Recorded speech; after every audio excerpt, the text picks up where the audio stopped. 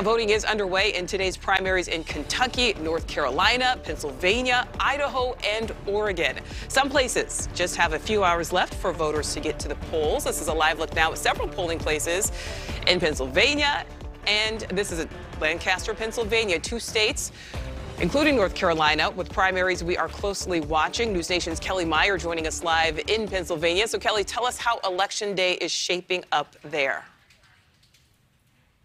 Hey, Nichole, well, it's been a busy day here, and we're seeing a lot of activity now coming in and out of this polling place. We're about 40 miles outside of Philadelphia. People are getting out of work and coming in here to vote. We were out here earlier today, and it's definitely more active here now. Volunteers here saying it's been slow but steady and a good turnout for a primary, but the day hasn't been short of its surprises.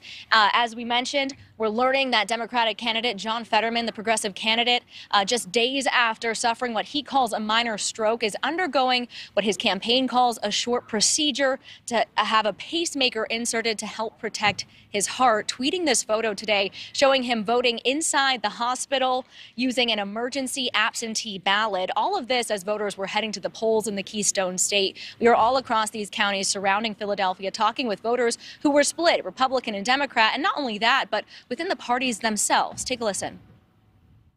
Do you think that divide, though, that back and forth, that fighting within the party is what's keeping, like you said, keeping people away Absolutely. here? Absolutely. It's disgusting. And we're watching to see if the Republican candidate, the underdog in the U.S. Senate race, Kathy Barnett, holds on to the lead that she's been seeing in the past several days over Dr. Mehmet Oz and David McCormick, and if she could pull off a win tonight. On the Democratic side, as we mentioned, John Fetterman, the progressive candidate, he is ahead in the polls over Democratic moderate Connor Lamb. If he wins tonight, he will be celebrating from inside the hospital as he recovers. Nichole? All right, Kelly Meyer live for us in Pennsylvania this evening. Thank you for that. Thank you for watching. Click the red subscribe button below so you can get more of NewsNation's fact-driven, unbiased coverage.